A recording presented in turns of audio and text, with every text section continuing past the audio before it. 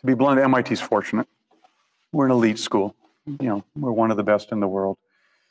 Our admission rate is sadly about 3%. We admit about 3% of our applicants. But what do we look for? We certainly look for smarts. These kids are incredibly bright. But one of the things we look for, and this is a place where a community could help, we look for resilience. Doesn't matter how smart you are, you're going to show it up on heat and something's going to go wrong. Another way of saying it is everybody at MIT as an undergraduate is the top of their class, or maybe second in their class. Well, guess what? By the laws of mathematics, half of you are now below average. This is a strange place to be, and it's a little challenging. And so resilience, how have you dealt with something hard? How have you dealt with failure is something really important. That's why, going back to something I said to the young lady over here, be willing to be bold because something's going to fail, and you're going to learn from that.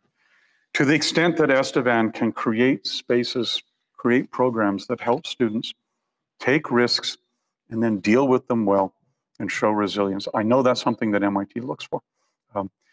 Put it this way, if we have 2 applicants, one of them grew up in Lexington, Massachusetts, where I happen to live, where 35% of the fathers of the students at the high school have doctorates, and 15% of the mothers have doctorates. It's an incredibly educated town. You've got a student coming from there, and you've got a student coming from Bienfait, or Bienfait if you like, although we know we don't pronounce it that way. And I don't mean to pick on Bienfait, but it's a different kind of setting. You don't have the same advantages of Lexington, Massachusetts. If you have 2 students who look the same, you know who MIT picks? The kid from Bienfait. Because given where they're coming from, they've shown that resilience to move forward in a better way. So I'm not saying, please, don't dumb down Estevan and make it a really terrible place so that you're lower, but find ways to help your kids show resilience, explore things, try things out, show that they're willing to take that gamble. That's what we look for.